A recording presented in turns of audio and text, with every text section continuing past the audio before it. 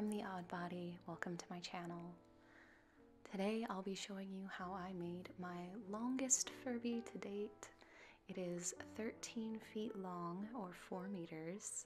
I was inspired to make this because of two of the comments that were left on some of my other videos. One by Casey, who suggested making a faceplate out of felt so that it's a little bit softer, a little more huggable. And the other by Dot, who just wanted to see a really long Furby. So I thought, why not do both? And in fact, I reached out to another artist, and I'm happy to announce that this build was a collaboration with none other than DesertFelts. You probably know her from TikTok, Instagram, or Etsy.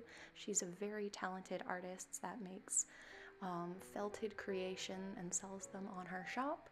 I will absolutely link all of those details down below. Go find her, go follow her, and go support her because she's really amazing. Without further ado, let's start this video out with an unboxing because her work was a surprise to me as well.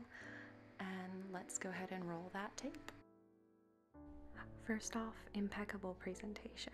I mean, stickers, business card, even a sweet little note at the very bottom. Mary is a true professional. I should be taking notes, truly. Also, for you headphone users, you've been warned.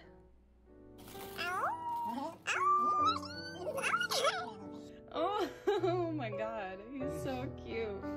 I freaking love that expression. He's so good. I love that. Luckily for me, she chose a neutral color palette, and I have just the fur to match. I started by cutting out the pattern pieces for the head. The pattern is by Boots with the Furb, and the link will be down in the description.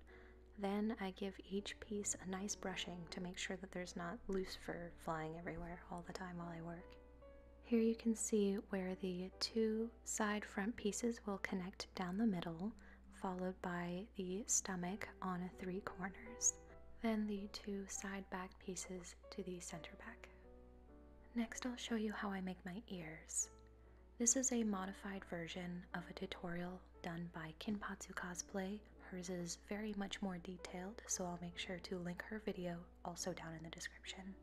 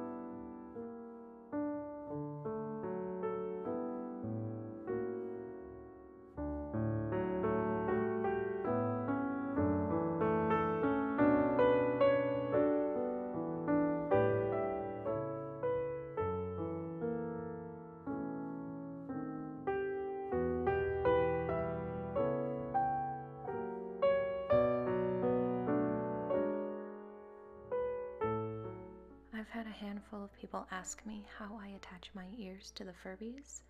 There is no magic trick here. It is honestly just hand sewing. The hot glue does make the fabric a little bit difficult to work through, but with patience and a thimble, it can be achieved.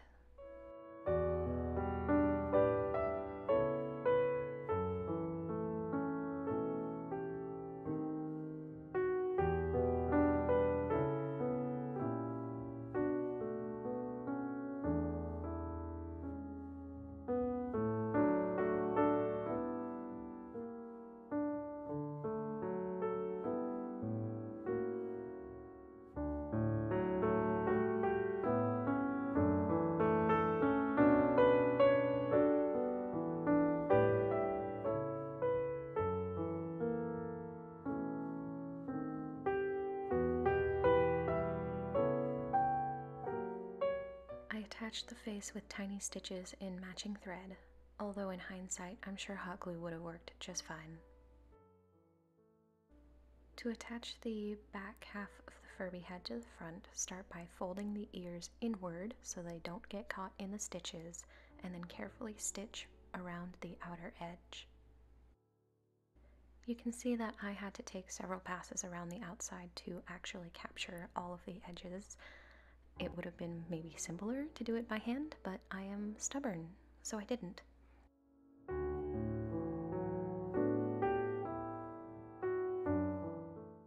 Once the head was in one piece, I could measure the total circumference of the outside to figure out how wide of a strip of fur I needed to cut to make the body. These strips needed to be 13.5 inches wide, meaning I could make 3 1/3 total strips for the body. I wanted to use up as much of this fur as I could for maximum length. I made the first tube off camera. If you want to see exactly how I did that, I have a more detailed video called How to Make a Long Furby where you can see it. More importantly though, I wanted to show how to attach the head to the first body segment. It's important that the fur is facing the correct direction so that when you flip it right side out, everything looks very smooth and is going in the same direction.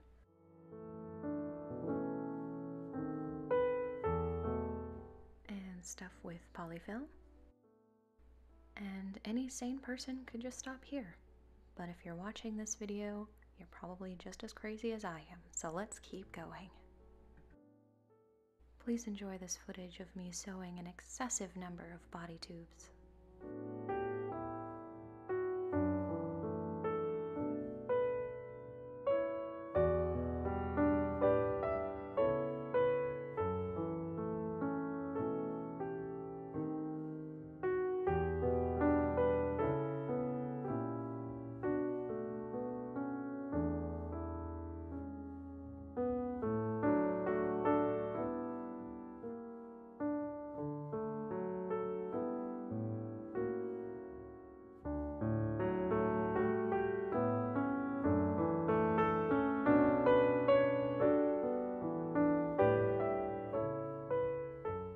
As it turns out, making a Furby this long is not as easy as I anticipated.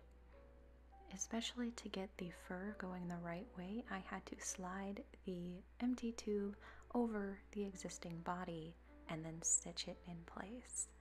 With some finagling, I did succeed, but do keep this in mind if you want to attempt this yourself.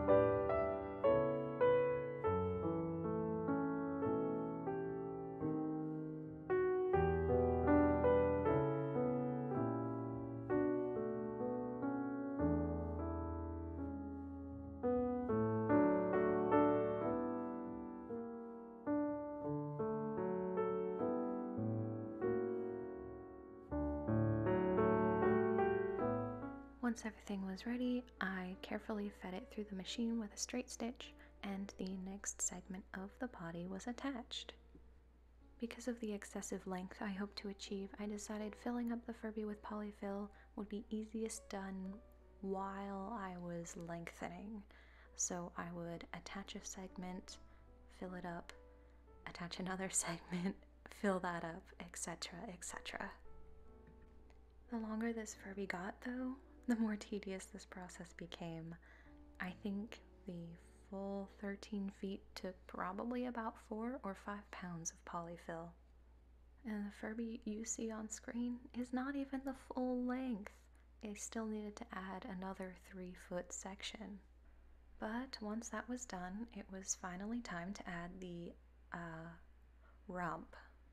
So I drew out a 13-inch circumference circle, traced that onto a piece of fur, and stitched that on to the rear end. And now my ultra long Furby is complete. As you can see, 13 feet is an absurd length for a Furby, and it brings me so much joy. It is, however, a little difficult to keep in frame, a little bit difficult to photograph, but you know, it was so worth it. I loved every minute of this project, and honestly, I would do it again. So, if you have any suggestions for future videos, please let me know in a comment down below. Thank you so much for watching, and I'll see you next time. Bye!